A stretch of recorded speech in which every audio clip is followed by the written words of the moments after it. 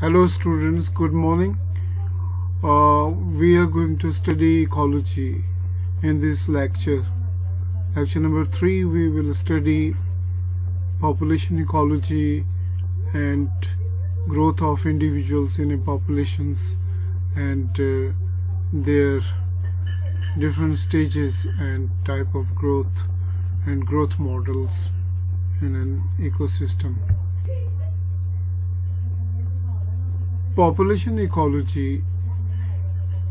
What is a population? Population is a group of individuals of the same species that occupy a given geographical area at the same time and share a unique set of genes through several generations. Growth models and growth.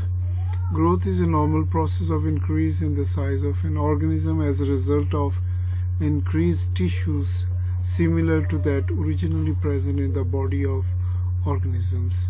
In growth there are several events, for example cell division and increase in the number of cells after cell division, and increase in the volume of cells after cell division, and increase in the volume of the cells after increase in the volume. Maturation of all cells take place and they become permanent part of the tissue. And in this regard we can take an example of the plant growth at the apex, apical growth at the root tips and apex of the shoot, where there are different zones: zone of cell division, zone in the number of cell, zone in the increase in the volume of the cells, zone of maturations. And in this way there is a very beautiful example of growth in plant. As animal populations change over time as a result of birth, death and dispersal. In this case, a survivorship curve is a graph showing the number or proportion of animals or individual of a population surviving to each age for a given species or group of animals. This survivorship curve is also called a life history curve, which can be drawn for a given group of organisms with shared traits based on a life table.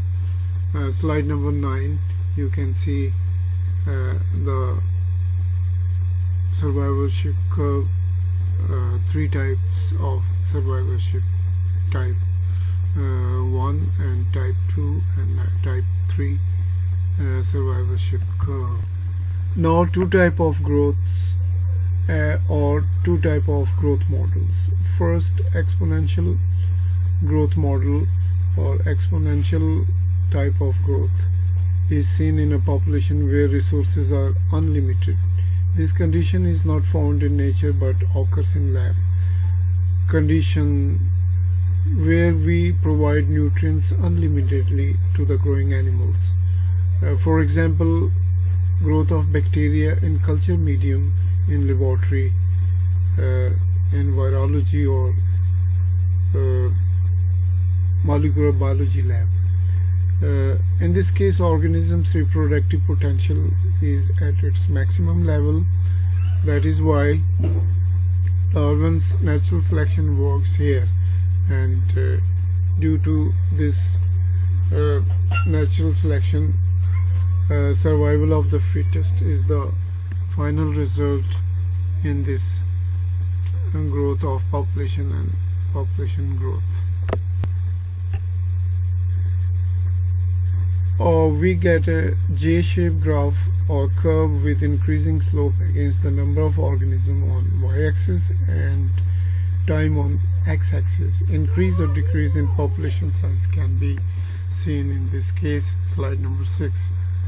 Biotic potential or intrinsic rate of growth is the capacity of a population to increase at maximum level, denoted by small r, and is defined as the rate of population increase under optimal conditions in environment. Well, here two graphs are shown regarding exponential growth and logistic growth. In exponential growth, we see a J-shaped curve is obtained, and in logistic growth, S-shaped or sigmoid shaped curve or graph is obtained. And to explain in the next slide, we see how this growth occurs. Well, in logistic population growth, we see that in the second type of growth model of population, there is a common factor about this growth in nature, where resources are limited. In this way, there is a check and balance in nature regarding growth of organism in a supporting ecosystem with its carrying capacity. Here, slide number 6, you see.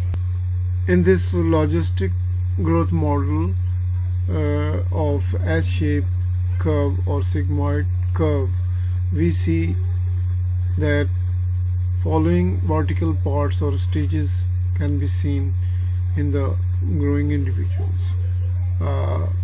There is a lag period with slow increase in growth.